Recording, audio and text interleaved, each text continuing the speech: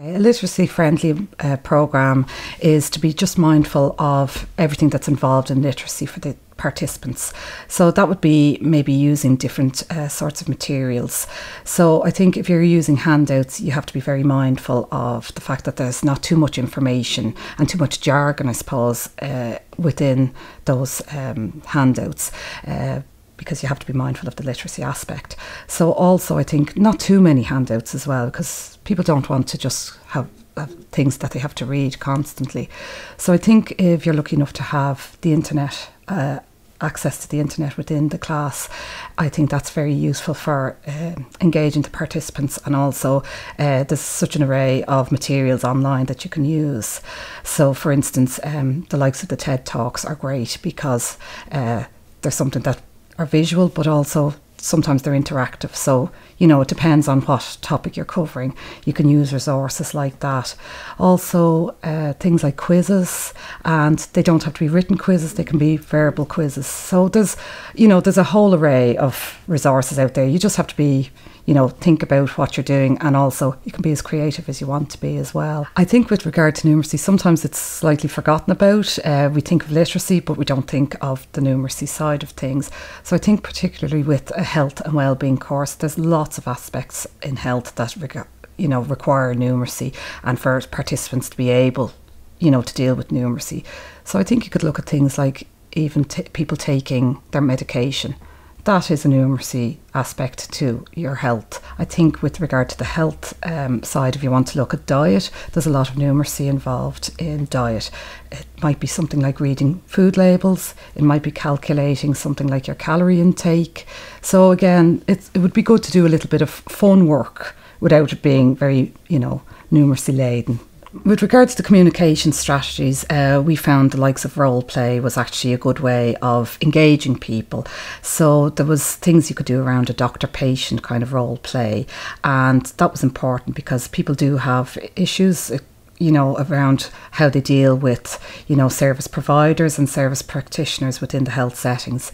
So we did an Ask Me 3 role play. So it's basically 3 simple questions. You get them to ask, what is the problem, what do I need to do about it, and why I need to do that.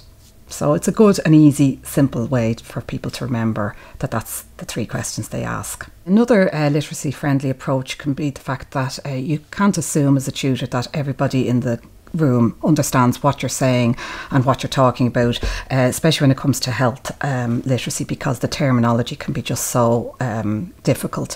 So it's important to ask people as you go along, do they understand, and that encourage them to ask as many questions as they want. I found that there were several different outcomes. They were physical outcomes for the participants, they were dietary outcomes, wellbeing outcomes, and literacy outcomes.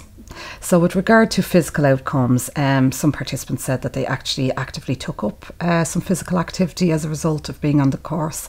So that was from walking, and I know one participant said they took up pitch and putt. So it's great to hear that that's a good outcome for somebody. So with regard to dietary outcome, I thought this was really an interesting story that one of the participants actually said that they used to have a goodie drawer for their grandchild, and as a result of being on the course they actually decided to get rid of the goodie drawer and have a fruit bowl. So there was a little bit of a few tears from the grandchild at the beginning, but they actually got used to it and it became the norm. So that's great to hear as well. So I think with regard, if you look at the wellbeing outcomes, there's different outcomes regarding that.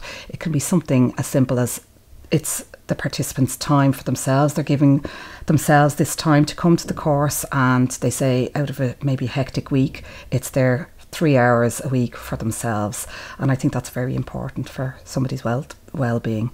So also there's the social aspect, which is again very important when it comes to well-being. So just the fact that they're coming out, they're getting out of their house and they're meeting new people and they're engaging in something that they seem to really, really enjoy. And then I think with regard to outcomes, there's another one, and that would be maybe literacy outcomes. Not just improved health literacy and maybe understanding a little bit more about how you engage with, practitioners and the health services, and maybe understanding a little bit more around those.